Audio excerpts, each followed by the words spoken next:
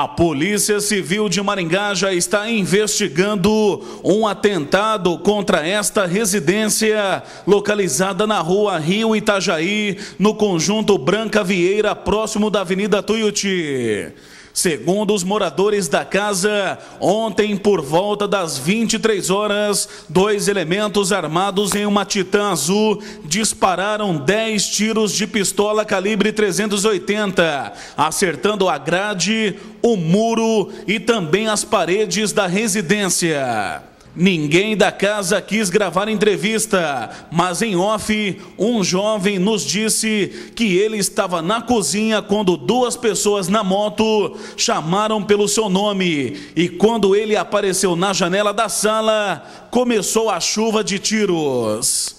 O delegado Dr. Osnildo Carneiro Lemes fala a respeito desses disparos de arma de fogo. Nossa equipe se deslocou até o local, conversou com os moradores, já intimou eles a comparecer aqui na delegacia, a fim de serem ouvidos, até porque o nosso fio da meada vai ser aí, né? Nosso início das investigações estão, evidentemente, que nos depoimentos dessas pessoas. Eles que poderão nos indicar se existe alguma desavença, se existe algum motivo para esses disparos, até porque moram há pouco tempo naquela residência.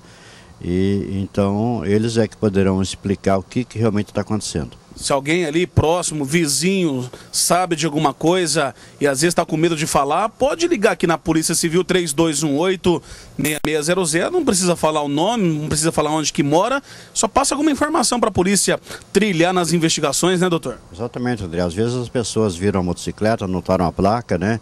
Pode ligar aqui no 197 ou no 3218-6600, passar a informação, nós vamos preservar a identidade das pessoas que colaborarem com a polícia. Seria uma moto Titan azul, né, doutor? É uma moto Titan azul, mas nós não temos a placa. Às vezes alguém viu, anotou a placa, poderá colaborar com a polícia.